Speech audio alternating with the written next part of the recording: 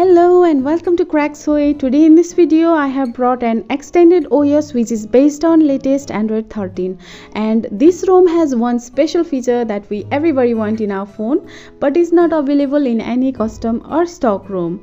I am going to give the review of this ROM, so without further ado, let's start.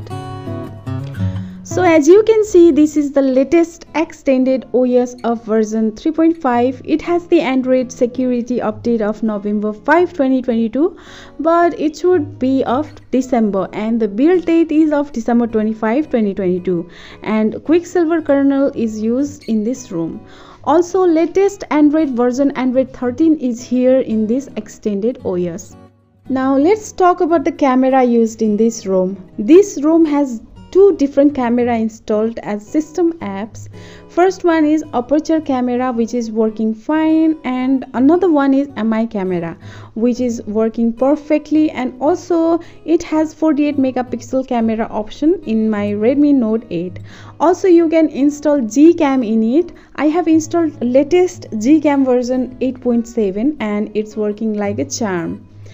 Now I'll show the benchmark score of this ROM. I have tested Antutu benchmark on my Redmi Note 8 and the benchmark score is 200294, which is also a good score compared to stock MIUI ROM. This ROM has extended home launcher pre-installed, and you can also change icon from home screen icon pack settings. And in recent options, you can change background opacity level, which will be applied when you go to recent apps section. Also below there is quick action options like screenshot and lens, and which will appear on footer of recent apps. And this special feature that I was talking about is in its phone dialer.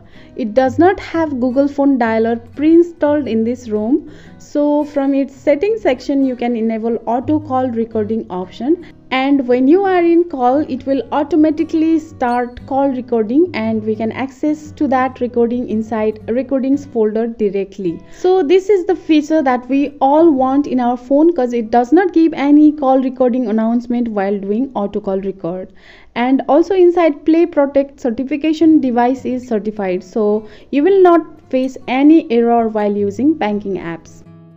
And this is how quick setting panel looks like. It is typical Android 13 quick setting with power menu and setting shortcuts icon at the bottom side of quick setting. This ROM is also smooth to use, and you will feel the smoothness while using this ROM. Now I'll show some of the useful and interesting features of this extended OS.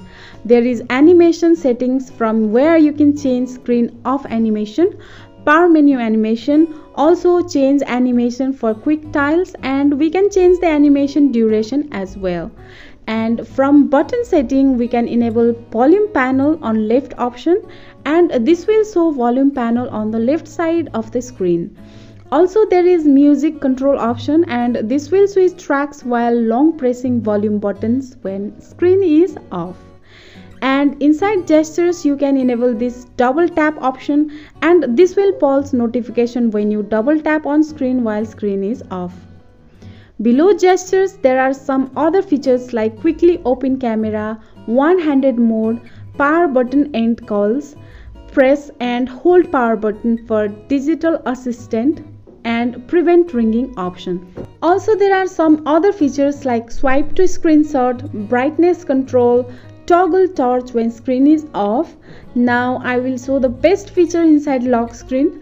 There is lock screen shortcut option, and you can choose which shortcut option to be shown on left and right side of lock screen.